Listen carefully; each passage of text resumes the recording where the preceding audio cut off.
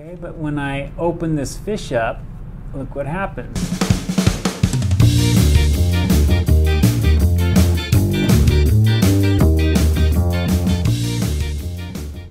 Hi everyone, welcome back to Art 101. My name is Mr. Franklin and I've got some art lessons today that I want to talk to you about. We're going to be looking at interactive art. What is that, you say? Well, it's artwork that the viewer interacts with. Okay, so right now we are going to go ahead and try to make our own interactive art, and this will be something that you can create and be able to hand to your friends or family and get a response out of them. So let me show you this. Here's my fish. Okay, but when I open this fish up, look what happens.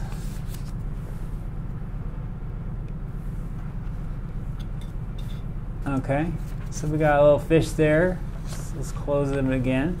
When he's closed in, he's just like this little fish guy swimming around.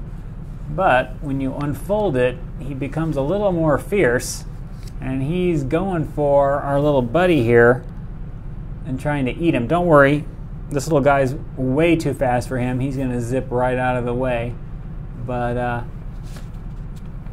this is the type of artwork that can just get a response or reaction from a viewer, from the people that are viewing your artwork, and just a type of interactive art that you can make and have fun with friends and family.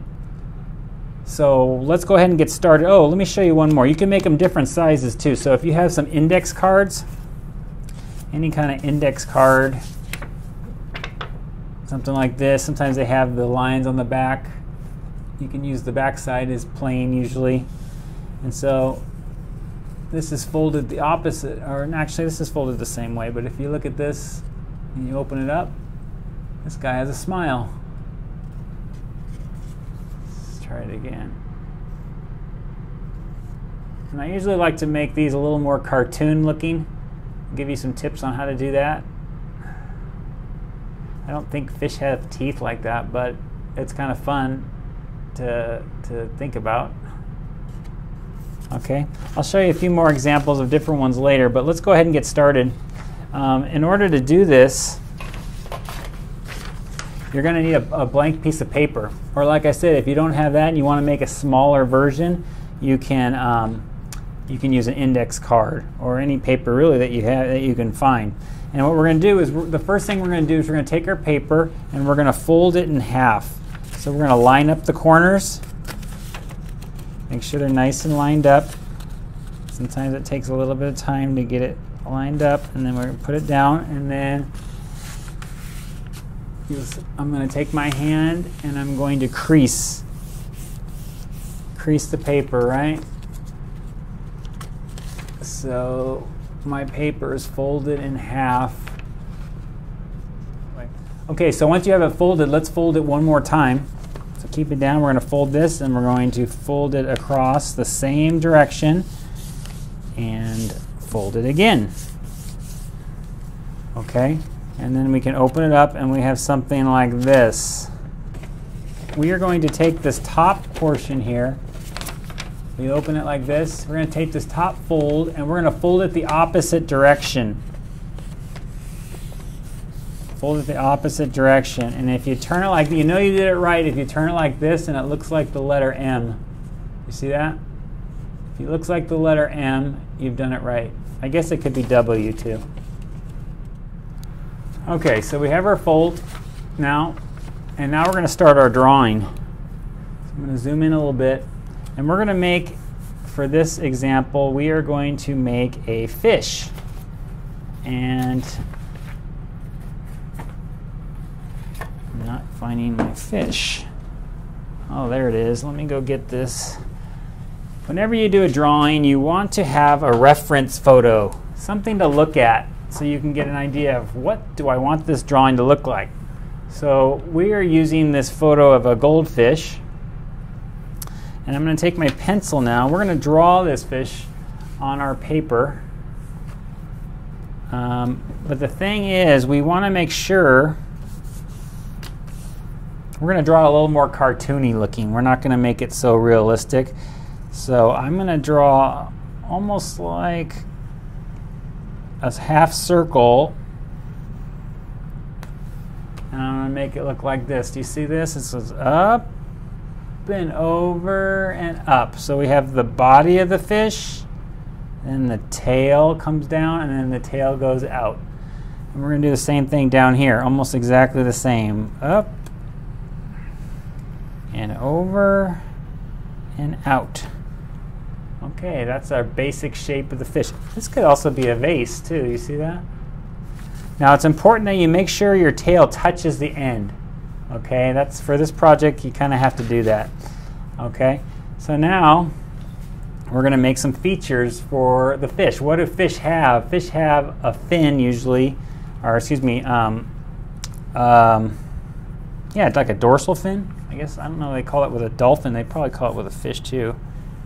So I'm going to put a top fin there, and I think we usually have some kind of triangular fin going there. Okay. We don't want to put anything right here. We're going to keep this plain for now, because this is going to be it's going to be important when we open this up and keep drawing. Okay. We need a mouth. Now this fish is going to have lips because it kind of makes it a little more funny. I don't know if fish really have lips, but this one's going to. Okay, so there are his lips. And remember, it's like half of one on one side of the crease. So here's our crease here. See that? And then the same distance on this side of the crease. Okay? And we're going to give a nice big circle. And another circle inside. Okay? And for the top fin on his back, we're going to put some lines. Now notice how I'm curving these lines. See how they curve? I'm giving them, there's called contour lines. It's kind of the contour of, it's not just straight. It's not straight up and down. It makes it look a little more realistic, a little more like this fin is folding back across its body. Okay. And let's go ahead and make a half curved right there for the tail. And then we're going to evenly space out this tail fin there, there, and there. See how I made the fin go this way, and then kind of in the center is that line. We're not going to do anything there. And then it kind of curves back the other way to follow this portion of the tail. Okay? So see how this line mimics this edge of this tail? And then it gets a little straight as it gets to the middle. And then when it comes to this side, it starts curving to mimic this side of the tail. I'm going to erase this line here because we don't need it. But we're going to go ahead and put some lines here on this fin. Okay. That's pretty good. Now, we're going to give this fish some stripes. And they're going to follow the curve of the fish. Now this fish is round, right? It's a round fish. It's not flat. So these little bands or stripes are going to be round as well. So we're going to try to space them out evenly. You see how I'm curving them almost like a half circle curve? And that gives us the illusion that this fish's body is three-dimensional. It starts helping with keeping it there. Gives it a little more dimension. Okay? All right. So now what you're going to do is we're going to open up our fish. Whoa. Now we have to complete our drawing. Now when we open up our fish, we can go ahead and finish the mouth there and finish the mouth here. And what we're going to do is we're going to make the inside of this mouth connect this bottom portion to the top portion. Now if we wanted just to put teeth here like a person's teeth, we could do that there. That would be kind of funny. Or we can do like we showed in the beginning. We're going to go ahead and show some sharp teeth. These are curved triangles. And we'll do the same on the bottom.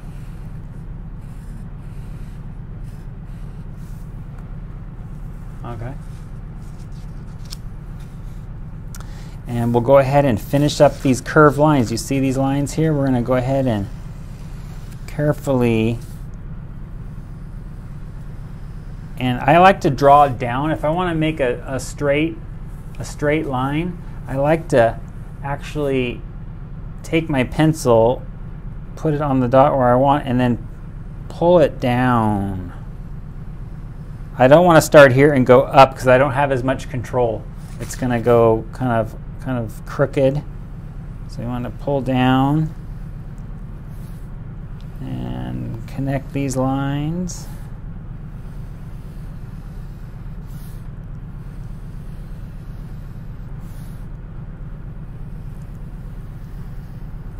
There. Now we can go ahead and finish our tail. These are going to be just some straight lines until we get, now we can start curving them out again, something like that. That got a little bit weird right here, so I'm going to go ahead and erase that. I think I curved them a little bit too much, so I'm going to straighten those out again. Okay, there we go. So that wasn't too bad. Now we're going to let's make our little fish right in the center here. And you're not going to see this guy when it's closed, but as soon as you open it up, you're going to see him. So using the same shapes that we used before, the triangles and the ovals, we can make a little fish guy.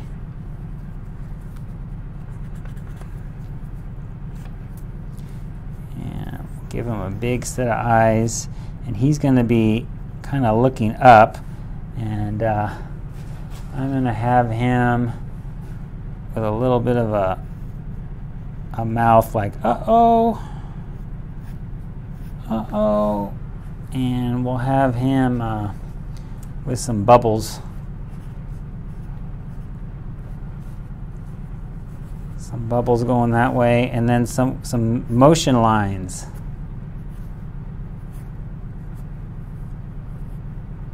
And these lines just give the impression of he's in motion. He's going as fast as he can to get out of the way because this big guy is trying to eat him. And we don't want that to happen. So thankfully he's a fast fish and he can get out of there. All right. So you can see how it doesn't look anything like this, but this just gave us an idea, gave us a start of where to put the fins, what to do. You know, we could put another one down here. Okay, so let's add some color.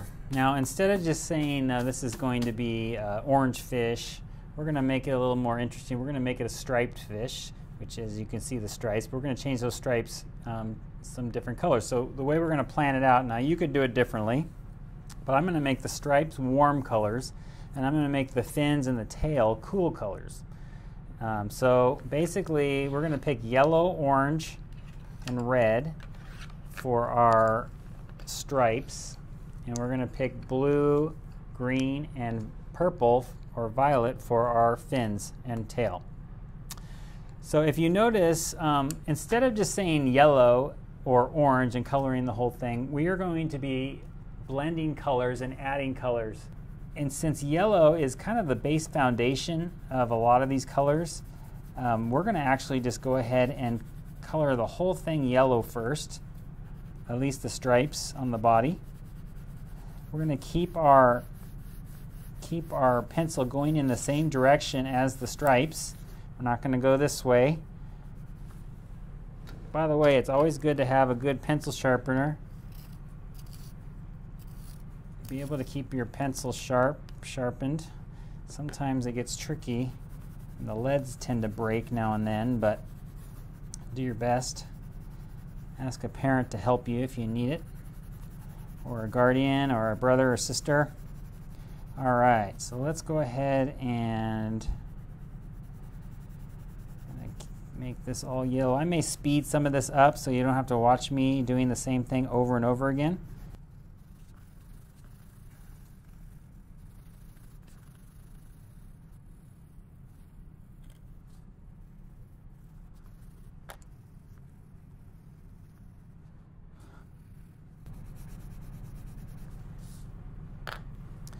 So the next stripe, the first is going to be yellow, and we'll do something more to that a little bit later, but we're going to go ahead and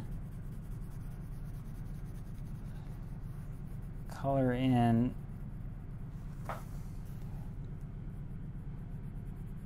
the orange.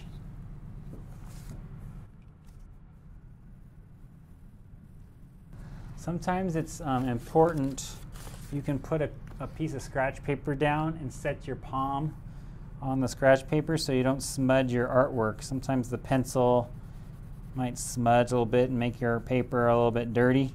So if you feel like you're dragging your palm a lot, feel free to do that. I'm not going to use it today because I want you to be able to see the paper as much as possible. So I'm adding yellow and then I'm layering the orange on top. And oops, I just made a little bit of a mistake. What did I do wrong here? Let's see if I can take this. We're going to take my eraser and just erase this a little bit. We'll be able to fix it later, don't worry. That's supposed to be yellow. But I'll show you how we fix it. You know what? We make mistakes. We got to learn that in our art. Making mistakes doesn't mean we take our paper and we crumple it up and we waste all the hard work we've done so far. We just learn how to problem solve, right? We just become problem solvers, and we figure out what can we do to fix this and make it a little bit better. And so there's nothing wrong with making mistakes because none of us are perfect, all right? And so we need to realize that and be okay with it and just think about how we can fix things. So we skipped 2 here, we're going to skip 2 here, and the last one's going to be orange.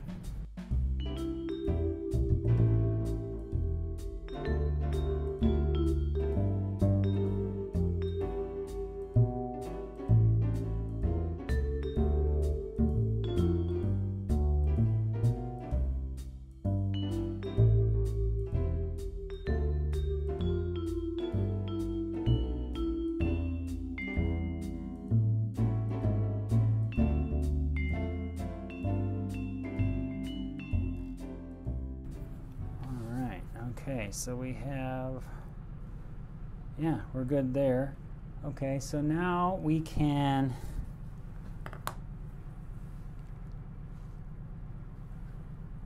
add a little bit of the complementary color on some of these. Not violet yet, but for orange. So for our orange, on the color wheel, which I'll put up here, the color that's directly across from each color is its complement. We call that complementary colors. And instead of adding black, we can add the complement of orange, which is blue, and it's going to leave a little bit of a shadow.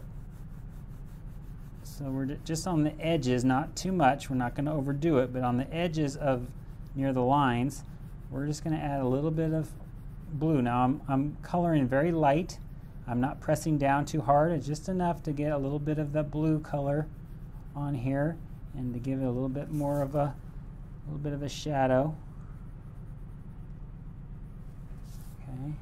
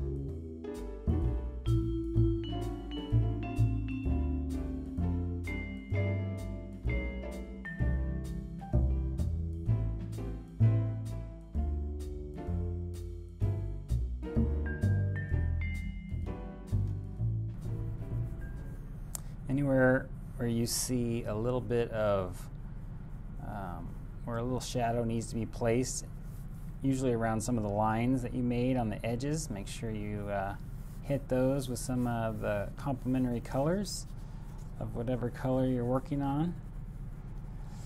On things that are white in color, you can add a little bit of blue. Just don't leave them white. Maybe a little blue to give a little shadow. I'm using the lighter blue here, and since there would be shadow underneath where the tooth is going inside the mouth, you want to put a little shadow right there.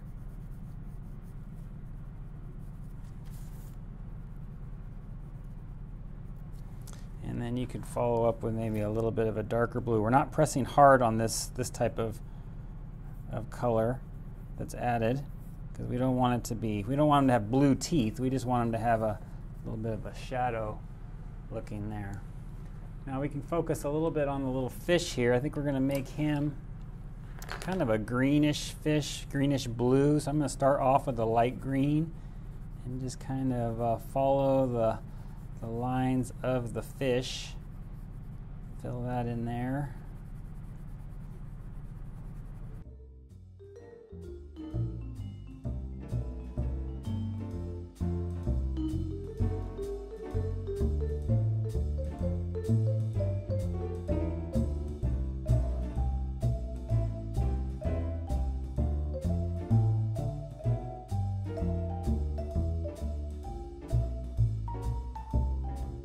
So, I mean, and if you wanted to, you could do a light color of blue in the background. I'm going to choose not to, but you know what? I just realized, and I wonder if anyone's recognizing this. I've left something out. So if this fish is folded, here we go. I don't know. It thinks like there should be some kind of a fin here. I know there's no fin here. And it's kind of impossible to do that with it folded here, but we might be able to put a fin here. And now here's like a little mistake. Now it seems like, how can I do it now that I put these stripes in here? How am I going to add a fin? But I'm going to take a marker this time. You could use a colored pencil. Now these fish kind of fins are kind of see-through anyways, so I'm not going to worry too much about it. I'm just going to put this in and kind of do a little bit of a triangle with some lines here, something like that. And then I'm going to let this dry a little bit. I don't want to smudge it, but you can, I'm just going to erase a little bit here.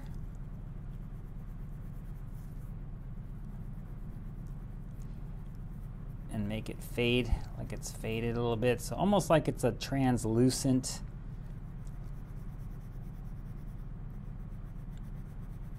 kind of a fade there. And then I can take some blue. Since these are usually blue and green, I can kind of just take a little blue and put that on. So it just kind of looks like a see-through type of little fin there on the side. I'm not sure I can remember what kind of fin that is on the side of the fish. I'm sure one of you knows exactly what that's called. But so I think we're about done. We've got our little fish here, and now, as far as interactive art goes, you could hand this to someone and they can open it up, and you know what? I bet they're going to get a big smile on their face, or maybe they'll even step back a little bit, like, "Whoa! I thought this was a little friendly fish, but looks like he's kind of hungry." But something that will draw a reaction from your viewers, a little simple type of interactive art that you can share with others. I wanted to share a few more with you just so you get some ideas. You don't have to just do fish, although I'll show you, this one you saw earlier, right, on an index card. And here's a smiley fish. And then I have a few others I'm going to share with you. Let's see here. Gotta find it. Oh, here it is. Here it is. Okay, here's one. What do you think of this one? You know what this is called? That's a hippopotamus. And if you open up the hippopotamus's mouth, wow! You see what's in there? a little bird. A little bird, and he's kind of looks like he's made that his home, and he's he even has a light bulb in there. Changing out the light bulb on a little ladder. You know, I got the idea from that from I was watching some show on TV where the hippopotamus in Africa had these birds that they would open their mouths and the birds would just come in and they would eat the bugs or whatever parasites that live in the mouth, and the birds weren't worried about getting eaten by the hippopotamus or crunched by the hippopotamus. I guess the hippopotamus is a herbivore, but not worried about getting injured, and the hippos liked having them in there because they were getting rid of the bugs and things that were causing them discomfort. So anyways, thought I'd kind of make a little cartoony kind of a play on drawing with that. So you can see how this could be this little folded type of artwork could be done in a lot of different ways. You could also, here's one.